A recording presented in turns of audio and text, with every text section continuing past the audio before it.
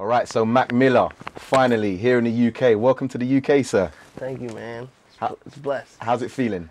I love it out here. It's crazy just to, I've been doing interviews out the ass, and it's dope to see how much people really know out here. It's like it's a long ways from home, and I just love experiencing the culture out here. It's dope. So who taught you the business side of music? Because it's obviously very important for you. You're grossing more than, signed acts at the moment. I think that like no one really taught, like no one like sat down and really schooled me on the business.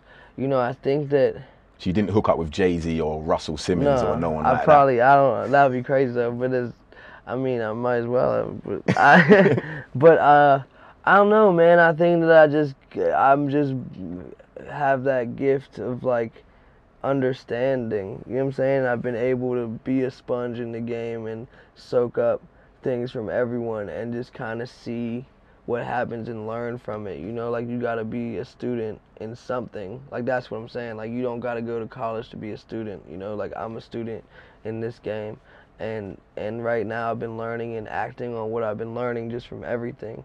So no one really like sat down and was like, all right, this is what you should do. This is what I think. Like rostrum, has been huge in the whole business side of things, but like, a lot of it is me too. Like I'm not just like some rapper that is like, who cares about everything else. Like I'm involved in everything. So hell yeah. That's crazy. That's crazy. Okay, so at the moment, we've got like Meek Mills, we've got Drake, we've got, I don't know, Pusha T. Right. All these guys have got cosigns and big crews behind them. You never really got that cosign. Yeah. So how do you feel about that? Do you feel you needed that cosign, or people didn't really believe in you? I felt that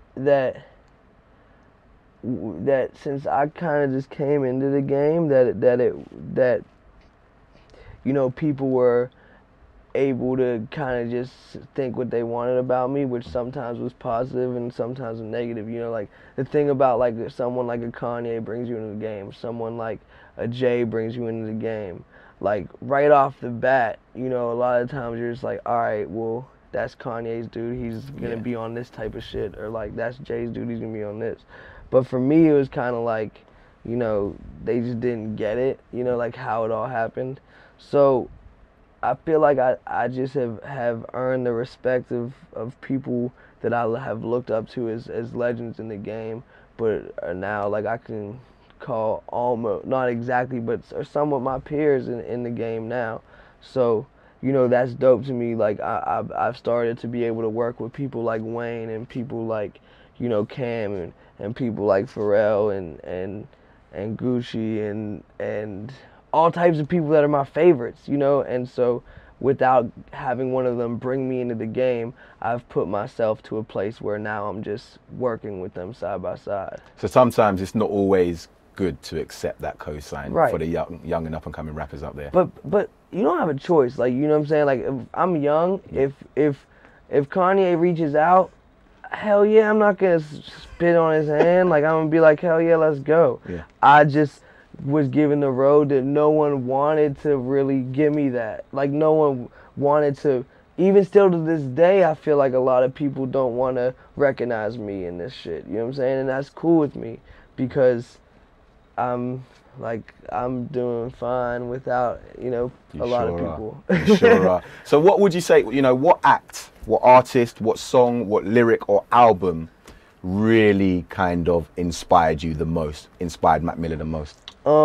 I'd say like it's a group of a few. I think you got Midnight Marauder, you got Aquemini, you got Lifestyles of the Poor and Dangerous, Big L, you got Sgt. Pepper, the Beatles, you got The Wall and Dark Side of the Moon, Pink Floyd, like just all these albums that have been just like more than their genre, that have been just pieces of art, have really been inspiring to me the whole time, and have just been products and kind of movies and sound. So yeah, that type of stuff has been. All right, having said that, just looking forward to the future. Lastly, Yeah. I'm hearing a lot of titles of EPs, mixtapes, a possible second album dropping soon. Yeah. Can you clear this up? Collaboration EPs, I'm hearing a lot. I overheard you talking to your manager downstairs. Yeah. And I heard a lot, but I'll let you disclose that information. Yeah, so we're doing, you know, we do things not the normal way, and that's always been like what I want to do. Like, I've never wanted to play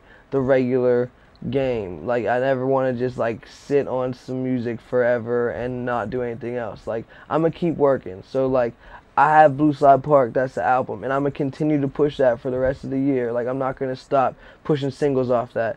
You know, I have Macadelic, the mixtape that's been out, and I'm gonna keep letting that grow and do videos from that.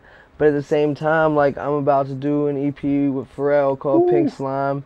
You know, there's the mixtape I'm doing with Gucci, and